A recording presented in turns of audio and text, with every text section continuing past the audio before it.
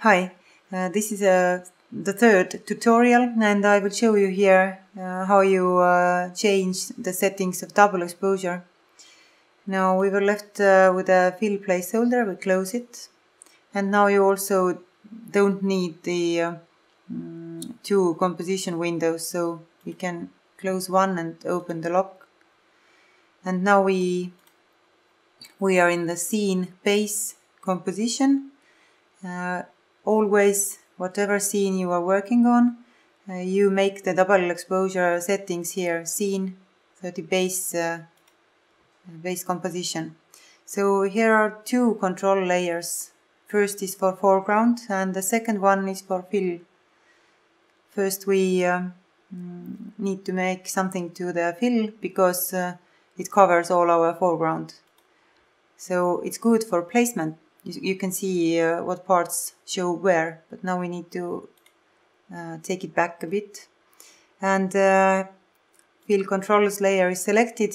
Now if your effect controls panel isn't open or showing, then go to main menu, window, and here is a effect controls option. So click on it so it's open. And here you can see all the controls for fill.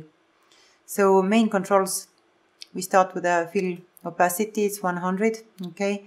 And now we want this image to start coming from that side, so we drag this angle controller, or then you can use the slider, of course. And fill transition 0 means that the whole image is showing, and if you will raise this, you can see it wipes back. So we want to reach something like let's say a bit more, but then adjust the angle so it fits better with the and the feather. The feather can be, from 0, which of course doesn't look very nice. So up to whatever number you want to use, very soft line. And we'll use a bit smaller. Then fill transition should be 64.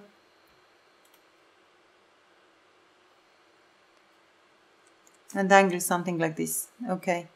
So now we can see our fill image is feathered out and covers this upper part of the foreground, but we want to show our foreground from below, not this way as it looks now.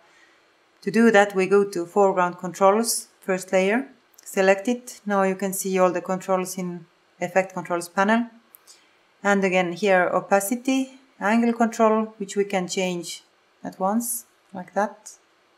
So it updates nicely if you change it. And we need to show more of this image, so we'll take the number down.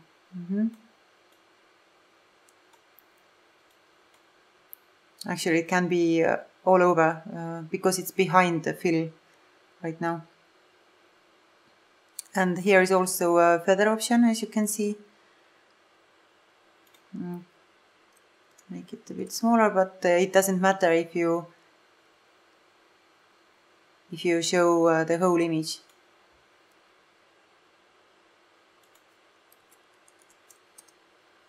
Okay, so this is more close to what we are trying to make. And you can see here some other controls also, horizontal displace, vertical displace, and foreground displacement.